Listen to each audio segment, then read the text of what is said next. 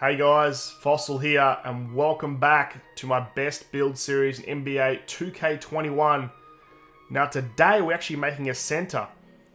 You guys are probably thinking, but Foss, you told me that point guards and power forwards were the way for NBA 2K21.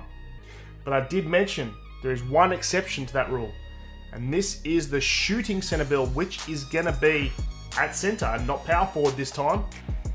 I've gone through two pie charts for this build on both power forward and center, and this is definitely the best one, the one you want to make. This will be probably the most popular center build in NBA 2K21. So, this is the build here. At center, half defensive, half shooting. Now there is one other option, and it's down the bottom, one of the new pie charts, which is more defensive and a little less shooting. You only get gold shooting badges on this one though. And a little bit of extra defensive doesn't even make a difference, because I looked at it and it actually gets a lower defensive rebound than the one with more shooting, which does not make sense. So we're going to go the half and half pie.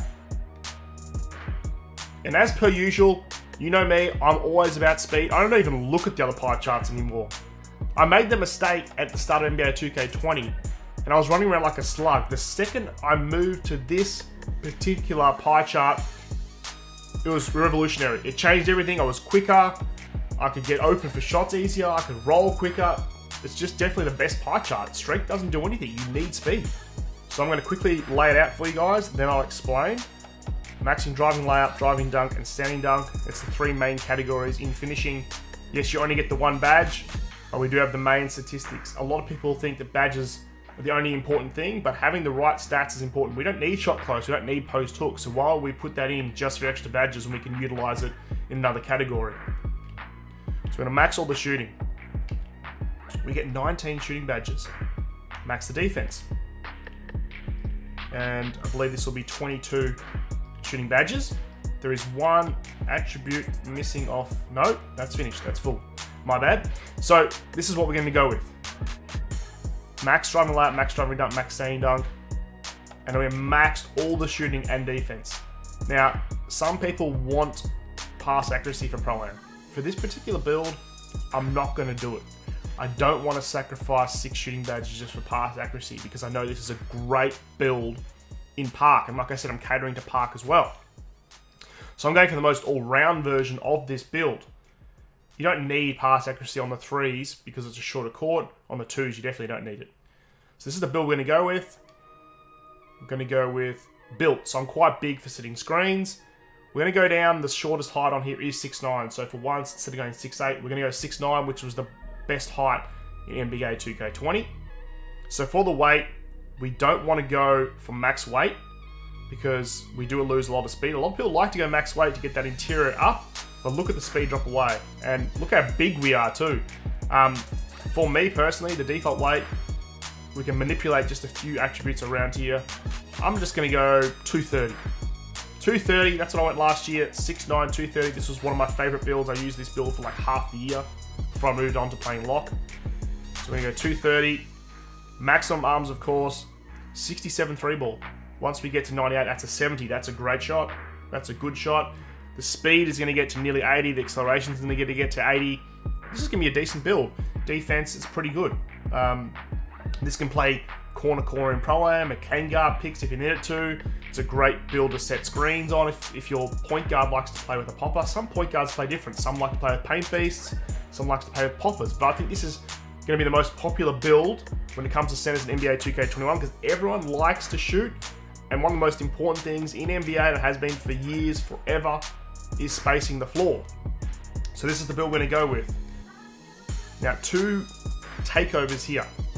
Now, like I said in a previous video, I'd take glass cleaning if you're primary a park player, and rim protector if you're going to be playing in the Pro-Am. For this build, I'm going to go glass cleaning. So this build now is just going to be called a glass cleaner. Now, this brings back fond memories because the glass cleaner last year, the 6'9", exact same build, the same name and everything. I was one of the first people to actually bring out the 6'9" glass cleaner in our community. And the reason why I did that was because anything under 6'9" has the faster jump shot, and it just changed my shot. I went from missing a lot of shots with a 6'11" to a 6'9", and just changed my game. Once again, I'm going to take you guys through the badges. Just the one shooting badge again, so we're going to go with Slithery Finisher. So for our shooting badges, we've got 19 shooting badges available on this build. Bronze catch and shoot, that's all you need for a build that has a lower 3-point rating than about 80. Deadeye, I've gone Hoff. You don't have to go Hoff, you can probably get away with a silver, but I've gone Hoff on this one. For anyone who's closing out in the shot, it's going to help you knock down those shots. Hot Zone Hunter, I've talked about that before, best shooting badge in the game. Range extender, we can shoot super deep. Green Machine helps us consecutively green shots. Slippery Off Ball just allows us to roll quicker as well. Don't get me wrong, you don't have to pop every time this build. You can finish inside, you got one finishing badge, but you got the stats. You still got a 70 driving dunk and a decent standing dunk. You can slip on this build. Now, I've also gone gold deep fades. Now, this is more of a bailout.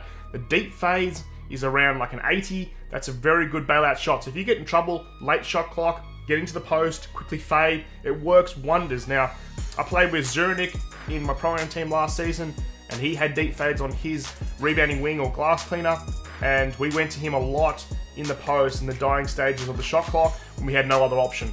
That works really well as a bailout shot. We have the one playmaking badge. I don't think we need break start if I'm playing on the threes, but I'm going to go with bailout. That's always a good badge for any shooter that's about to shoot the balls and get contested and can pass back out to one of his teammates without throwing the ball out of bounds. So we've got 22 defensive badges on this build, and this is what I'm running with. Box, bronze. You only need bronze because not many people run worm to get around the box, so bronze is good enough. Hoff brick wall, of course, for seeing those screens. Bronze chase down just to get those animations, those chase and animations. Interceptor, you only need bronze. As long as you're in the lane, you're still going to get those steals.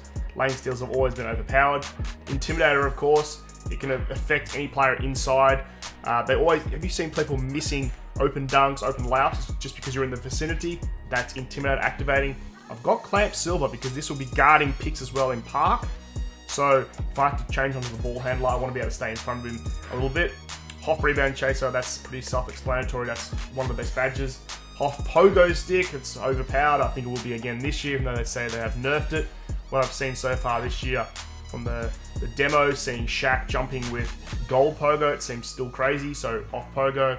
Rim Protector, I'm only going to go silver. It relatively just helps you with your blocking. I think that's good enough. It's not going to help contest or anything like that, so we're just going to go with silver.